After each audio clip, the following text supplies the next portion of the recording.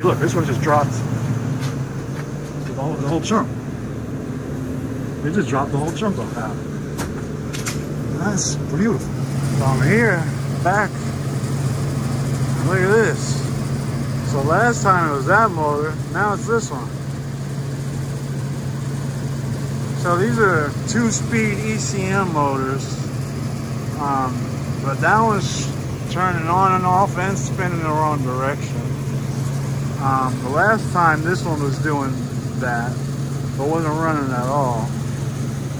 So that's definitely interesting. I wonder if it has something to do, but that's coil temperature sensor alarm is what that is. And I got the replacement for that. So I'm gonna change those sensors out. Get that taken care of. But what's concerning me is that motor was what was wrong. I'll put a link in the description to the video where I'll clip it.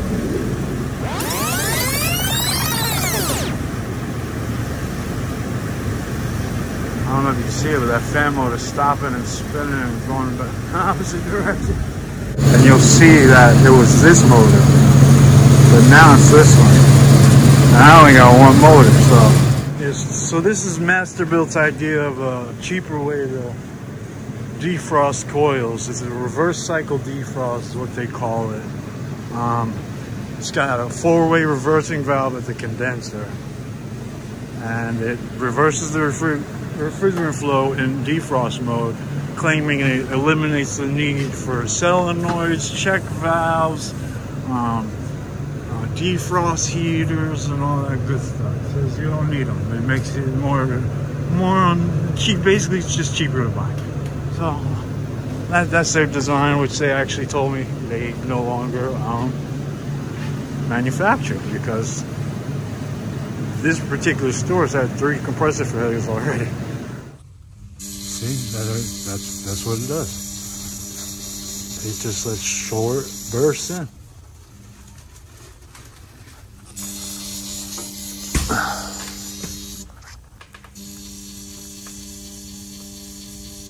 It's not even telling me the temperature yet.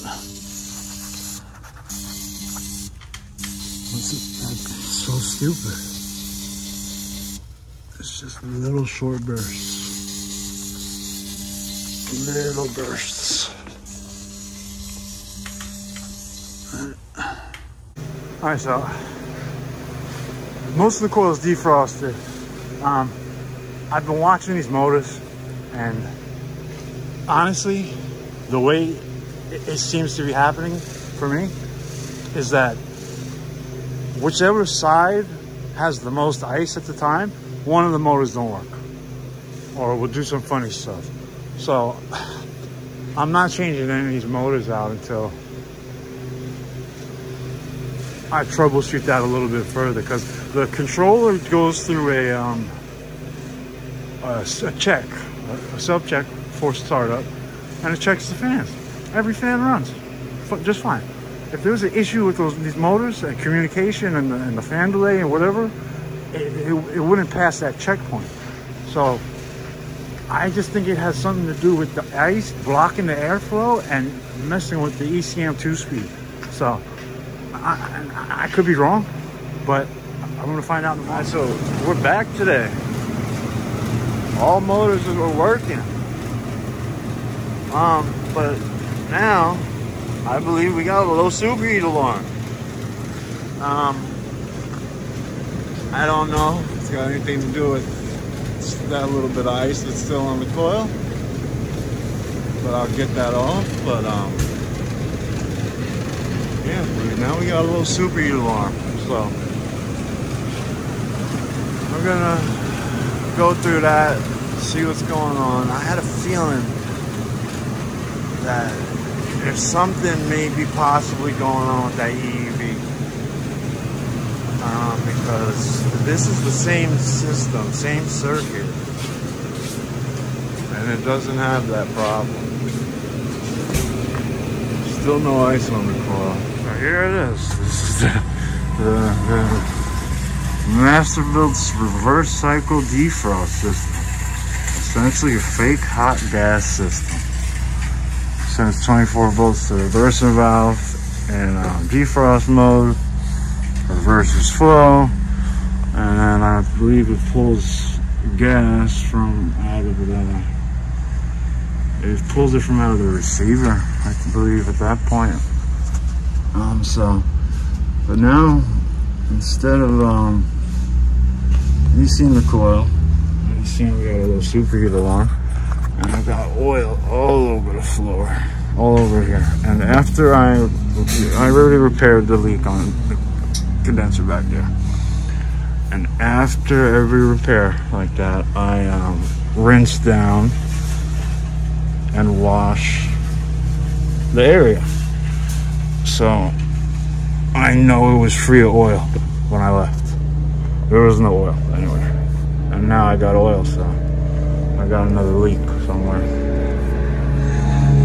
This thing's notorious. We've got problems with it. So take a look back here at these condensers. They're shot. They're shot. This is it right here. I already fixed the leak here. Fixed the leak on the other side. But now the main area of oil now is right down here. So this is the other system that's working properly. Right now it's in defrost. And this is what it does in defrost. It's the hot gas, it's the reverse cycle defrost. The reversing valve is energized. And it's reversing the flow of the refrigerant. Look. And this is what it does. This is how it operates. It's exactly how Master Bilts cells is supposed to work. It's the dumbest fucking thing I've ever seen in my life. This is the one that's not working. I got fresh oil on the floor there, a low superheat alarm. I wash the area down all the time after repair. I just fixed the leak back there. You guys seen that video. And I cleaned the whole area. I pressure washed everything down there. Well, not pressure washed, but I hosed it down, whatever, cleaned it up, so that I know the next time I come, if I see oil, that's fresh oil, because I just cleaned it. So, I got another leak here. I just can't win with this system, man. But this is the one that's working fine, and this is what it does in defrost. Here's your reverse cycle defrost and what it looks like. It is absolutely, absolutely retarded. But I'm going to investigate this guy, charge it up, get it running, and look for a leak. So I added about 3 pounds of gas. This is what, according to Master Bilt, if you have a full sight glass, you are overcharged, according to Master Bilt. So they say you're supposed to have bubbles in the sight glass. I'm running 449A. It's a freezer. I'm at about, say, 5 to 10 psi right now.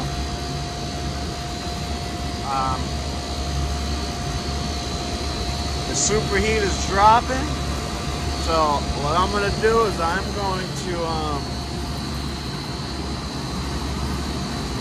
let that superheat get down, make sure it gets down and reaches 10 degrees, and then I'll know I'm charged properly. And then I'm going to throw it into another defrost and just let it, and make sure it defrosts right.